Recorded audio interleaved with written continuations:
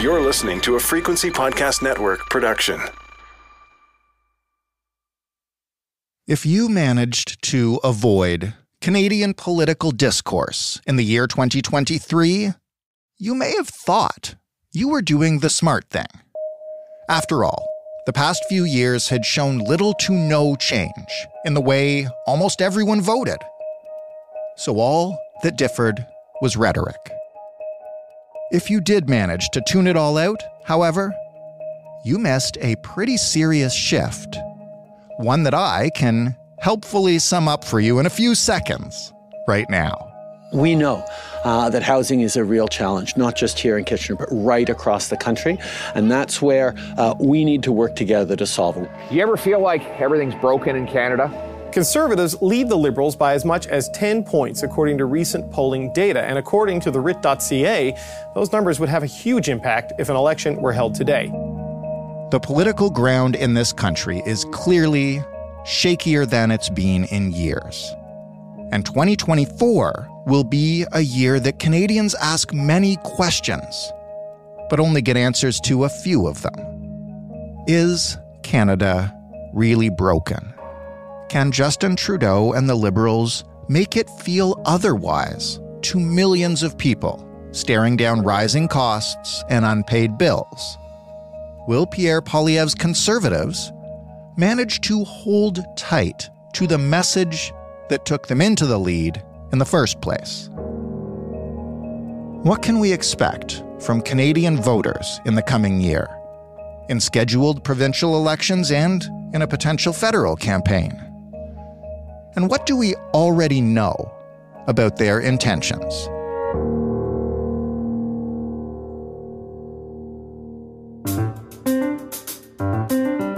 I'm Jordan Heath Rawlings, and this is The Big Story. Over the next few weeks, we'll be taking a look, occasionally, at some of the biggest issues facing Canada and the world in the coming year.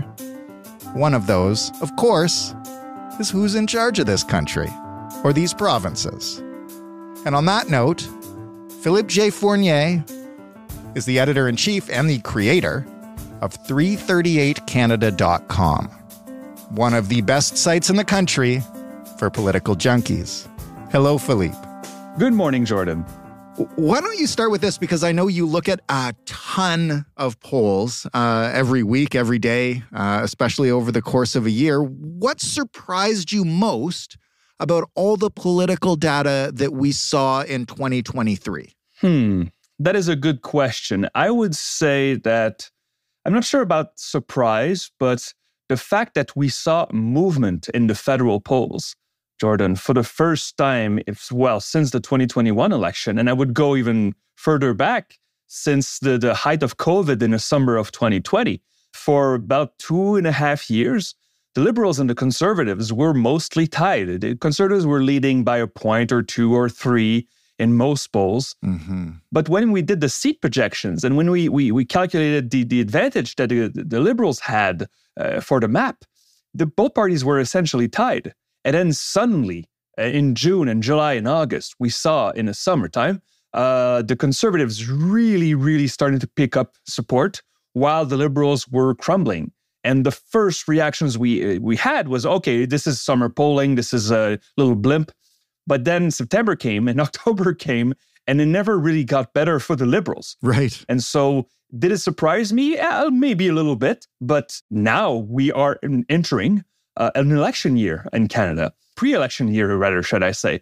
So it'll be very interesting to see how the government reacts to those numbers and what they plan to do to try to ride the course. Because a 15-point gap between the two parties is not really sustainable for the Liberals. So we'll be following that closely. Before we talk about 2024 and what's to come, we've spoken before about how that relatively even federal split can translate to a huge advantage for the Liberals because of vote distribution. And I know what you do at 338 is you take those polls and break them down by riding to give us a sense of where the seats will go. So what does that translate to, the lead you just mentioned, in terms of actual seats? Well, in the summer of 2023, as I said, when the Conservatives really picked up support and went into the low 40s in national support, we saw that not only were they gaining support, but they were gaining support where they needed to.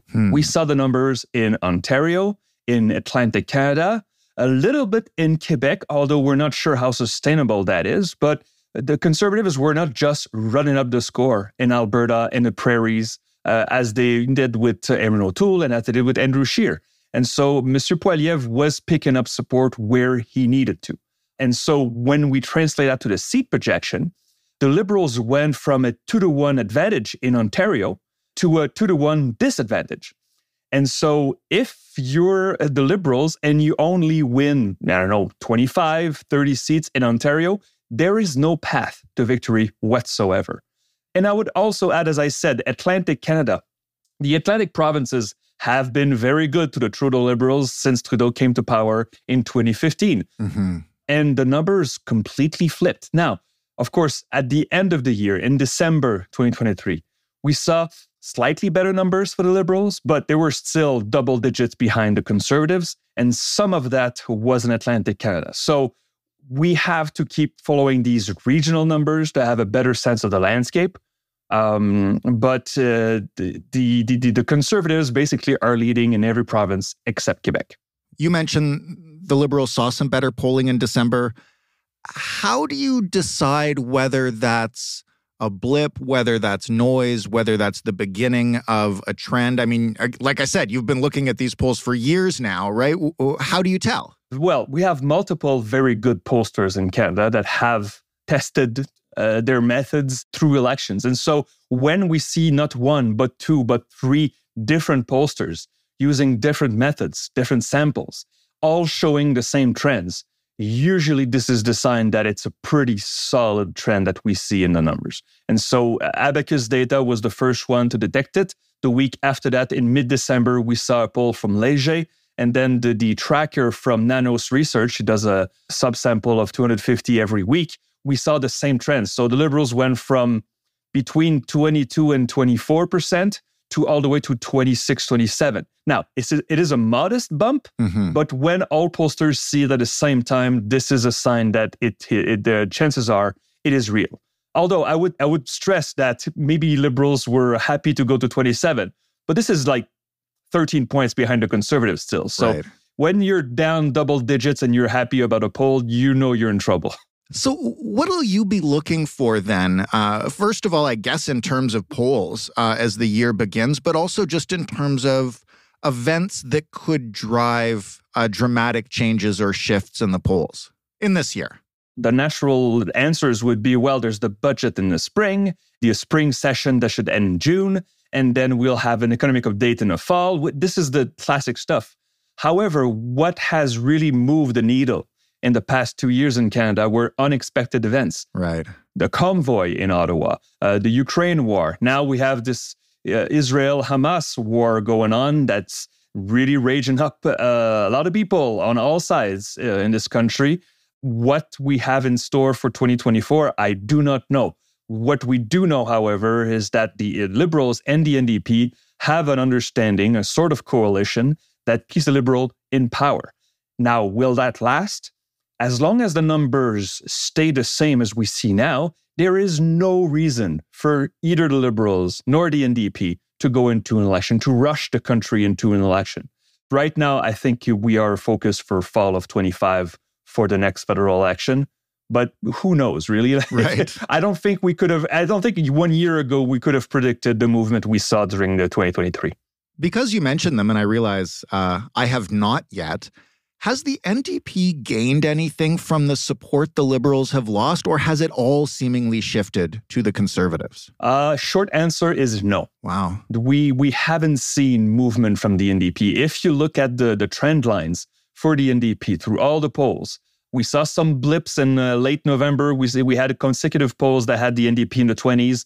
It's gone back to 18%. It was just a fluctuation. And so this is one of the movements that is so interesting. We saw the Liberals went from about 33% of voting intentions in this country to the mid-20s, and yet the NDP has not been able to capitalize on that. And usually it happens. When the Liberals go down, the NDP goes up a little bit. Historically, that's been the case. Not this time. And so the Conservatives, with Pierre Poilievre, had a strong convention in Quebec City. I remember I was there in Quebec City, and they just had great polls, double-digit leads in every regions of the country almost. And they have kept this momentum going to the point that right now the Conservatives do not really need to recruit new voters.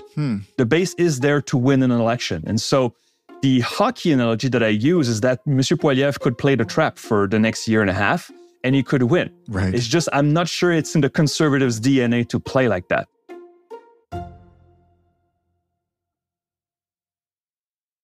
In terms of the time between now and the next federal election, you mentioned before we started recording that it's not just the federal election coming up. This is a somewhat election-heavy stretch for Canada that we're heading into now. What are you watching besides the federal race, and what piques your interest there? What should Canadians be paying attention to? Well, there are 3 scheduled provincial elections in 2024. There's British Columbia, Saskatchewan, and New Brunswick. Now, they're all interesting in their own ways. In British Columbia, we have maybe a realignment that happens once in a generation that is showing up in the polls. We have this BC Conservative Party very much aligned with Mr. Poilievre, but that had only 2% of the vote in 2020. It was a marginal party. And we see now in polls that they are rivaling the formerly called Liberals, the BC Uniteds, in the mid-20s in polls. And so this could completely split the vote on the center-right of the spectrum. And the NDP right now is facing the possibility of a major victory. Now, there will be 93 seats in the provincial election in BC. They changed their map from 87 to 93. Right now, my projection has the NDP just below 80 seats. And so it could be a blowout, and such a blowout sometimes can lead to a realignment. So BC will be very interesting to watch this year. Saskatchewan, we have a dynasty right now. We have the Sask Party in power for more than a decade now. Right. Monsieur Mo is going for a second straight victory. And even though we have seen some tightening in the polls during 2023, nothing that would indicate that the party in government right now would change. The NDP in Saskatchewan is popular in both cities, in Regina and Saskatoon, not very much outside those cities. And so the map is so that there's 61 seats. You need 31 to win a majority.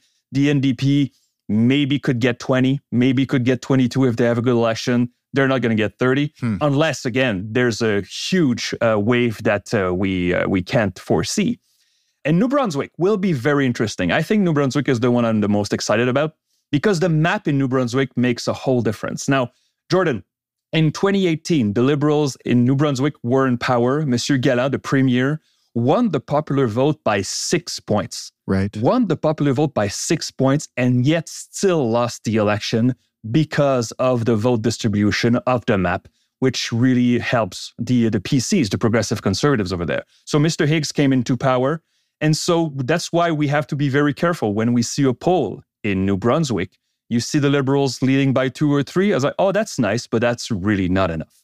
It should be a close race. There's also a strong Green Party in New Brunswick that could hold the balance of power if there's a minority government. So lots of dynamics in this election. And to put the cherry on top, Jordan, all those 3 elections are scheduled in October. Okay. And that's why I don't think we're going to have a federal election in the fall, because it's just too busy already. Well, we'll see. I would assume that out of those 3 provincial elections, it is New Brunswick that could give us the best sense of if the federal momentum has shifted. I mean, I am assuming federally, BC and Saskatchewan are pretty clearly spoken for as a bloc. Well, Saskatchewan, I agree. There are stories in BC. Again, if there is a realignment, the BC Uniteds, which were called the Liberals until last year, decided that the Liberal brand was too toxic for them because they were a right-of-center party. They decided to change the name, and instantly in the polls, they fall double digits. They fall 10, 12, 15 points. And this marginal Conservative Party goes up. And again, as I said, they are really closely aligned with the federal Conservatives, with M. Poilievre. And so will M. Poilievre try to help the leader of the Conservative, Mr. Rustad, his name is, in BC? Will it work? And if it doesn't, could it hurt the federal Conservatives? We don't know. So there are some stories in BC. But as you said, I agree. New Brunswick, I think, has a lot of sway, I think, because we look at the Atlantic region for hints on what will the Liberal vote federally in those provinces. So this could be a hint. But it's still very different dynamics from provincial to federal. I mean, we know, like in Ontario, there are Ford Trudeau voters. Though those voters exist. Right. And so we should not assume that a Liberal voter is a Liberal voter across the board or a Conservative or an NDP. Yeah. But still, those crossovers are going to be interesting to follow. You've been doing this for years now. What kind of lead do you look at and say, okay, well, if the election started now, that's too much to make up over the course of a campaign. We famously have shorter campaigns than American politics that love to drag it out for months and months. I know the Conservatives now, as you mentioned, around 13 points. Can Mr. Poilievre really just rag the puck and be guaranteed of a win here as long as he can stick to it? The thing is, every campaign is different, but I would say this. In the past, I would say 2 decades, election campaigns that ended the same way they started, and I mean polling-wise, and I mean popular support-wise, are the exceptions rather than the rule. Usually, we see movement during campaigns. This is the time when most people, most voters actually pay attention to politics. Leaders are on TV, on the radio, on the internet every single day. And so we usually see movement. However, when we have a big lead, as you said, Jordan, with the Conservatives way on top and M. Trudeau, even though he still has a core of support, his main support that gave him power in 15 and 19 and 21, that support has been eroding. So if we see more fluctuation this year, perhaps that means that voters can still change their minds. And we've seen Monsieur David Coletto of Abacus Data had some great insights and numbers on this, that a lot of voters have not changed their mind yet, but they say that they could. So they will pay attention. If Monsieur Poilievre decides to act foolishly or to be more in your face with the media, stuff that his base really likes, but we're not sure that the middle-of-the-road voter enjoys as much, there's still time and space for Monsieur Poilievre to tumble and for the Liberals to have the benefit of time to go back up. But when you see a double-digit lead that has been sustained for, 6 months now, this is a real momentum shift that rarely happens in politics. When it happens, it's really hard to reverse. What polls will you be interested in terms of either issues or demographics in the coming year that you think could help us determine what will matter in the upcoming campaigns? Well, the polling on issues that we saw in 2023 were not as different as some said compared to 2022. The main issues were housing and cost of living and inflation, and those are still top of mind. However, if the economy picks up in 2024, if maybe interest rates start going down a little bit, I'm betting that the Liberals could be, okay, maybe if outside factors can help us, our support will go up. So we will follow those closely. I mean, even though COVID is still around, it's not top of mind for a lot of people. And running on COVID and healthcare will not work like it did in 2021 for the Liberals. So they have to find another issue. And the same goes for the Conservatives. There's a faction of the Conservatives. They're small, they're a minority, but they can be loud that they were very strongly against the vaccine mandates and all kinds of mandates during COVID. If they are still angry and yelling about this come election time, I don't think it will resonate with people. The polls show that it's very far back of mind for many voters. So the issues will change in 2024. But right now, with high interest rates and the grocery prices are still through the roof, right? I think those issues will stay top of mind for a few months at least. Philippe, thanks for this as always. It's fascinating to dive into what we can expect, and enjoy your busy year. Always appreciate speaking with you, Jordan. Take care. Thank you. Philippe J. Fournier is the editor-in-chief of 338canada.com, where you can go to get a look at all those polls he just mentioned. If you want to get a good look at us, you can head to thebigstorypodcast.ca. You can also send us some feedback. What do you want to know about the coming year? What are you curious about? What are you worried about? What questions do you have that maybe, hopefully, we can help you answer? Reach out to us absolutely anytime. You can do that on Twitter, not X, at TheBigStoryFPN. More easily, you can do it via email at hello@thebigstorypodcast.ca, or you can do it by calling and leaving a voicemail. 416-935-5935 is that number. You can find The Big Story in absolutely any podcast player, and if, over the holidays, somebody gave you a smart speaker for Christmas, you can use it to play this podcast by asking it, well, to play The Big Story podcast. Thanks for listening. I'm Jordan Heath Rawlings. We'll talk tomorrow.